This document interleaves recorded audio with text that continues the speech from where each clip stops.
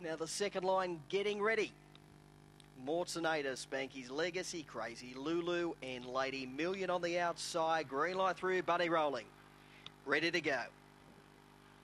Racing, Mortinator and Divine Summit both began well. Lady Million came out running. Divine Summit's going to lead early on. Mortinator's getting up on the inside and took control. They'll followed by Spanky's Legacy. Further back came Earthling. Then came Run Velocet. Medale's Boy a long way out of it. Crazy Lulu. They're coming off the back. Mortinator led by one. Spanky's Legacy getting up on the inside. Then Divine Summit and Run Velocet. The leader, Mortinator, trying hard. Spanky's Legacy. Mortinator holding on. Mortinator won it by 1 length. Second, Spanky's Legacy. Toss up third, Run Velocet or Crazy Lulu, who thundered home. They'll followed in by Divine Summit, Lady Million.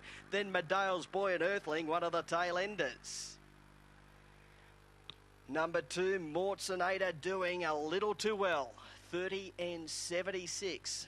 The overall gallop. Number 2, Mortinator first. 4 Blues, Spanky's Legacy second. 5 Yellow, Run Velocet winding up third, and 6 Crazy Lulu hitting the line strongly to grab 4th position.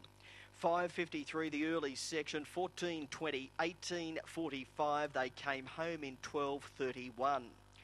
Winner number 2, Mortinator. She was first up from a little break here tonight. She's a black bitch by Where's Pedro at a Hell Girl, owned by Liam Fulton and Hagen Tadian at Bonnie-Rig, trained by Hagen. Second in number 4, Spanky's Legacy for Magilla Ferguson, and third in 5, Run Velocet for Earl Smith at Albion Park.